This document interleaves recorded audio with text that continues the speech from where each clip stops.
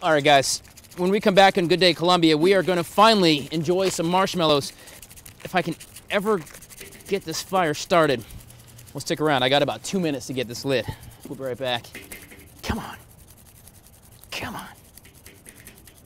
Welcome back to Good Day Columbia. It is a wild Wednesday, and we've spent the morning with Larissa going around checking out what it's like to do the family safari. You get to spend the night at the zoo. Yep. Get to walk around at night, get to see some of the nocturnal animals and see some of the, well, I say family, the husbandry, perhaps, of these animals. And we end the night with everybody's favorite thing to do when you camp. You have to be able to do marshmallows. Of course.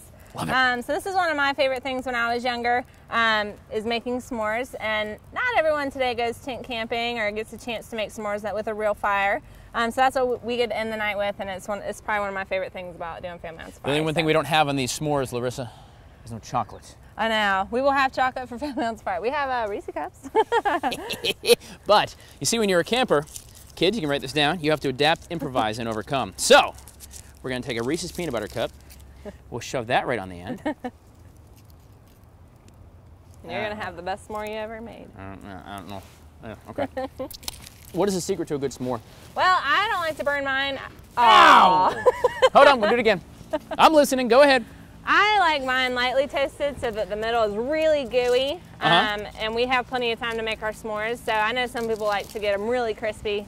My favorite is just lightly toasted. My favorite is staying on the end of my stick. All right. Staying on the near stick. You have to kind of, there I'm going to have to angle it. Now, kids, gravity. Gravity is important here as well. You see, we're going to learn Sir Isaac Newton's theory of gravity.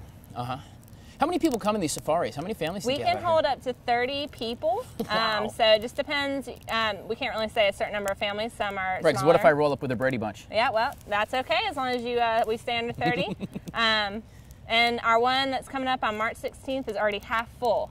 Wow. But we also have dates in April and May. Very good. Oh, yeah. This is really cool. All right, I think mine's almost ready because my All right, chocolate is you not ready going for to your hold much graham longer. crackers? We'll get information for you at midlandsconnect.com, by the way. The other important part about a good s'more is the graham cracker. All right, There Larissa. you go. Sweet.